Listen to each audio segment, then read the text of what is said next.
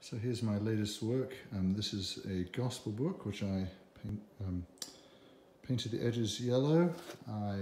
It's on a Luon or a plywood board which I've chamfered, but I've left flat for the clasps I hope to make. I've done a very traditional sewing on.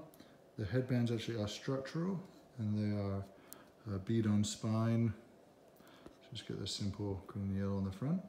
And I've just wetted the leather with the wheat paste, and I'm about to apply it. So I'm really pleased with how this gospel book has turned out.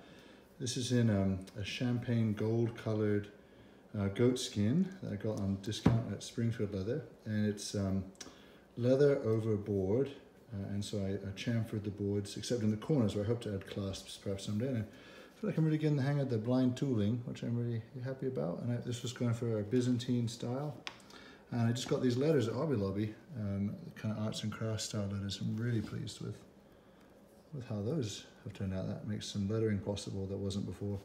This was my new stamp from that Bulgarian guy on Etsy, which I'll link to. And they are structural headbands, sewn headbands sewn into the boards. You can kind of see there.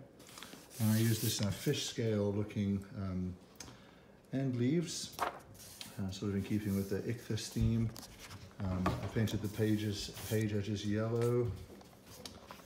And yeah, I'm really happy with how my gospel book, which I hope to use for meditation on the Gospels, turned out.